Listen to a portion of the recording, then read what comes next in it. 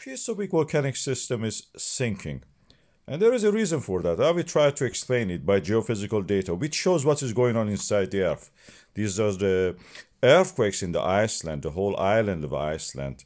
We are dealing with the Reykjanes Peninsula, where the Krísuvík volcanic system is located in the middle of this image, the lower part of the center.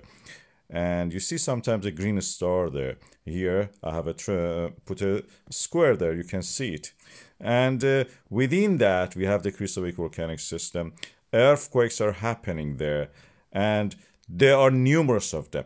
And these are the volcanic systems moving and creating what we call as a plate boundary. The plate boundary is exactly where this concentration of these earthquakes is located.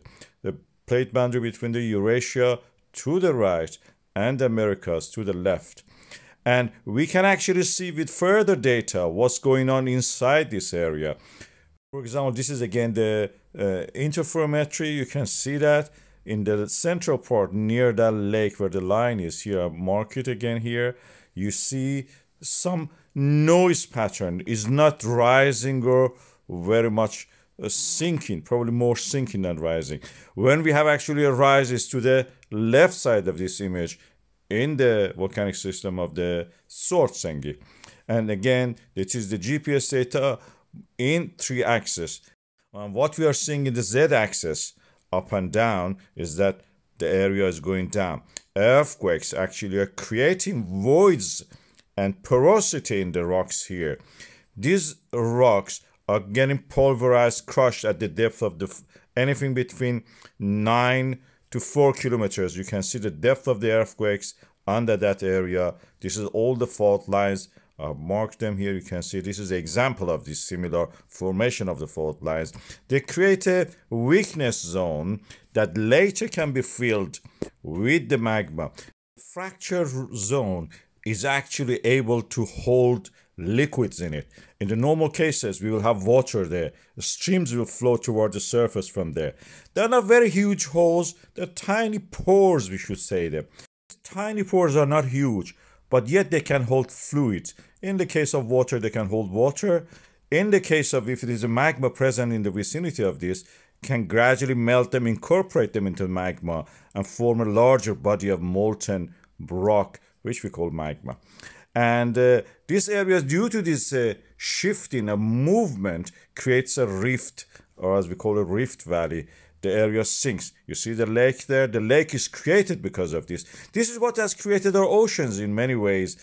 And some of the closures of the ocean, when these movements of the faults actually come together.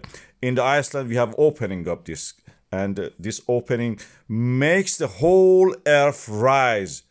It will not create a void. It will not create a caldera. The whole earth mantle rises and top part of it melts. And when it can reach the surface, it explodes. It may reach the surface with the explosion or gently flow. This has happened in the past in the Krísuvík volcanic system. We have evidence for that. And this flow creates this kind of lava flows as we see, volcanism as we call it. And the evidence for that is all over the place in the Krísuvík volcanic system. In many places on the earth we have similar situations where the magma has reached the earth surface. These are not creating voids in the ground. The whole earth is rising, reaching the surface. Unlike a caldera. Caldera is the normal stratovolcano. When each stratovolcano is this kind of layered volcano. When the magma leaves the cone of the volcano, the whole cone collapses. And when it collapses into the void, it creates a crater or caldera. And that's totally different to what we see in the Krísuvík, where we have actually the earth mantle rising due to the stretch and filling up the gap all the time. In the caldera, when the magma chamber emptied, that's it. A void is created and the whole volcano collapses into it, forming what we call as a caldera.